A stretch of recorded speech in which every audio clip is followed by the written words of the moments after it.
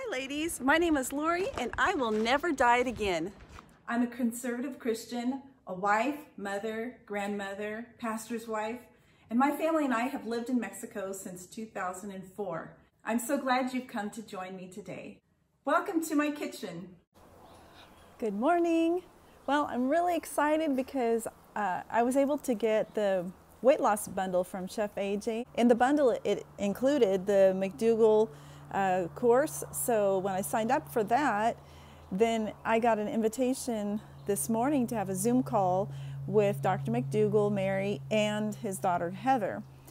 And they answered my questions and I was so happy. So excited right now. So I'll just share with you what I learned as I explained to him that I was born with an overactive nervous system, that I was told I had fibromyalgia, 10 years ago or so, which means that to me, it just meant they didn't know what was wrong with me, that I have restless leg syndrome, so I'm always chronically fatigued. And was there anything in particular or I shouldn't be eating as far as grains and produce as I'm unprocessed? And he told me basically I'm doing exactly what I can be doing, so I just know on a personal level that I just need to deal with what I can. If God isn't going to give me an instant miracle, then I can still have a happy life. I just have to accept my limitations that I have.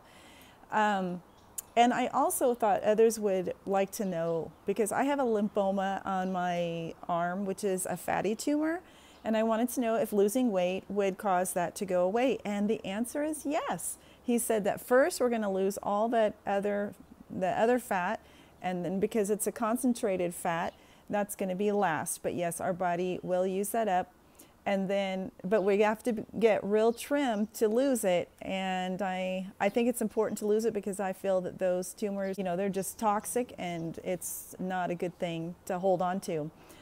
I need to lose the weight for my health, and then I can always regain healthy weight with nuts, seeds, and avocado. Once I get down to that trim weight, to maintain weight, I can use those healthy fats. Also, I had introduced myself to Dr. McDougall, Mary, and his daughter Heather, in the group, that I was a fat cheating fruitarian, and he was just like, I love that, can I use that? And I'm like, absolutely. So I don't know. Well, if he ever uses it, that's my little phrase that I coined because it didn't work for me. I was never satiated, and I know now that my body was just really craving starches.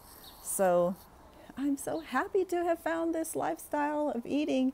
It's wonderful. Thank you so much, Dr. McDougall, for your work. I thought you would enjoy hearing what I learned today, and I needed to get all this excitement out since I'm here at the house by myself with my dogs, just here with my dogs and the birds.